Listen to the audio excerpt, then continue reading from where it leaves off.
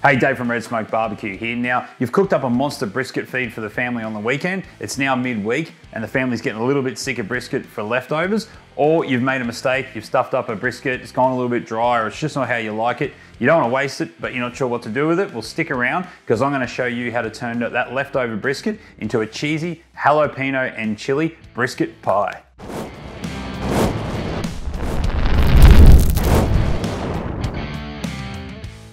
Okay, so here's a full list of all the ingredients that you need, so it's probably best just to pause and take a screenshot here. Nothing overcomplicated, and I'll talk a bit more detail in a moment about some of the ingredients.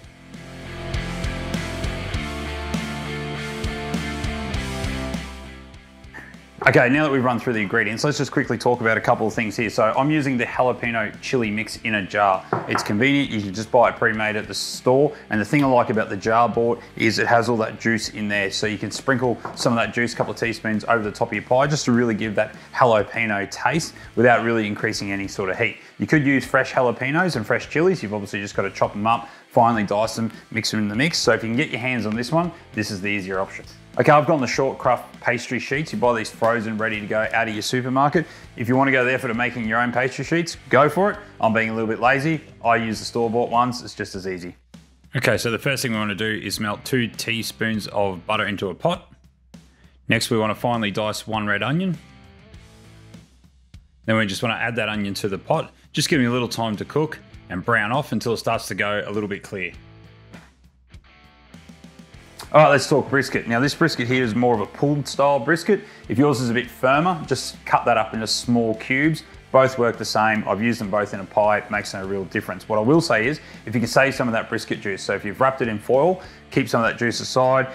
If you've put a catch tray under your brisket, perfect, use some of that. Now if you haven't kept any of the juice, or it's all been absorbed, or you've wrapped it in butcher's paper and that wasn't an option, that's fine. I just find adding some Worcestershire sauce to the pot just to sweeten it up a little bit makes a big difference, because your beef stock can be a little bit salty and it just lacks something. So Worcestershire sauce will be your friend if you haven't saved any of that meat juice. All right, now that our onions had a little time to brown off, let's add the brisket in slowly. So no need to preheat the brisket. It can come straight out of the fridge, which this has. Just add that into the pot and give that a bit of a stir.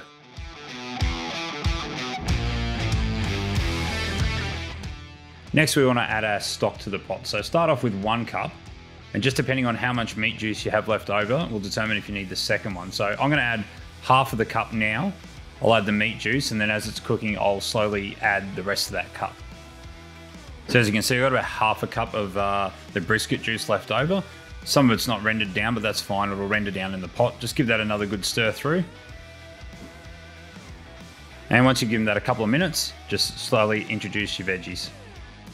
Now, as I said, if you don't have enough meat juice, just a splash of Worcestershire sauce just helps sweeten it up. And just for some extra flavour, whatever rub you put on your brisket is good to add a little bit more into this pot as well. Again, give that a really good mix, and then we're going to let that sit there and simmer for around about 20 minutes. All right, so we've got our filling simmering away on the stove top, so it's time to make the base of the pie. So what we're going to do is grab your baking tray, give that a bit of a grease, spray it with some cooking oil, and then we're going to line it with pastry sheets. So let's start doing that now. Now obviously this is a square pastry sheet going into a round bowl, so any of the offcuts that you've got, you're going to use that to wrap around the sides and then trim off the excess.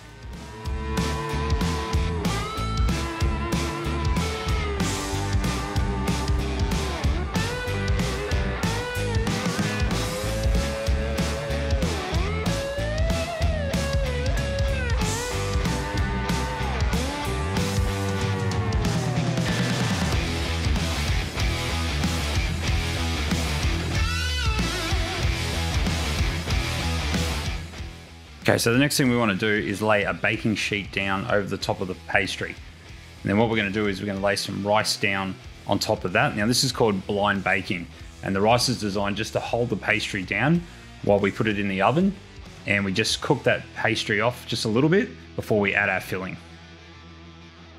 Then we're going to pop that in the oven for around about 8 minutes.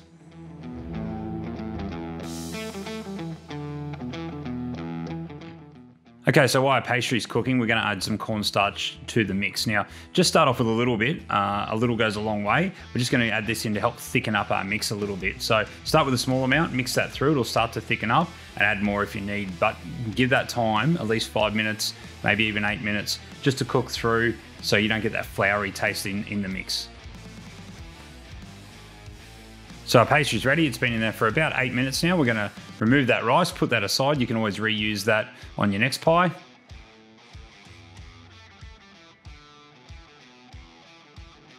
And now it's time to add that mix in.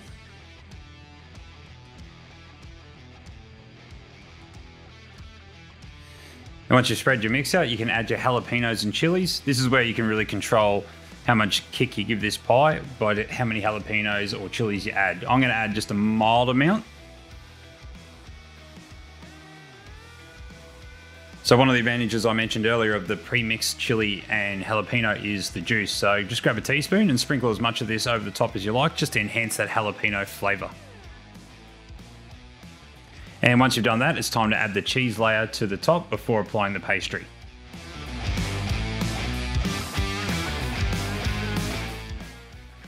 Okay, so for your pie top, I prefer to go the woven style at the top. So what we're going to do is take a couple of sheets that aren't the greatest in the pack, don't need to be cut pretty, and just slice them into strips.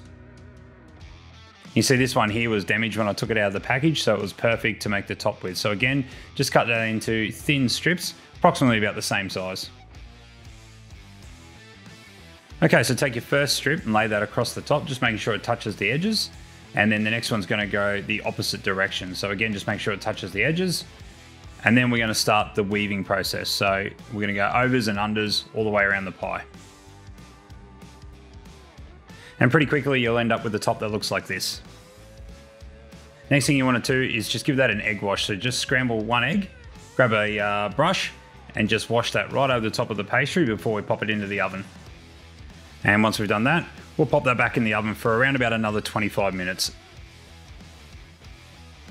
All right, so we've had that in the oven now for around 25 minutes, about half an hour, and you can see the pastry has gone a beautiful golden color and it's just starting to brown up now. So we need to let that sit probably for around 10 to 15 minutes because it's super hot, and that'll just help the pie set, and then we can serve it up.